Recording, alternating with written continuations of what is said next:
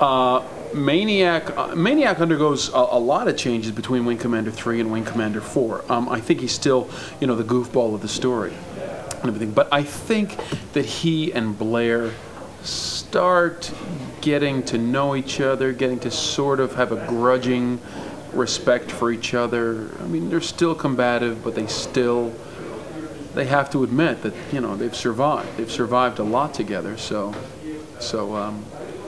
things move on quite nicely in Commander 4, and everybody liked the Maniac character. So Maniac's just in it more, and when you put a character in more, it can't just be this sort of one-dimensional goofball.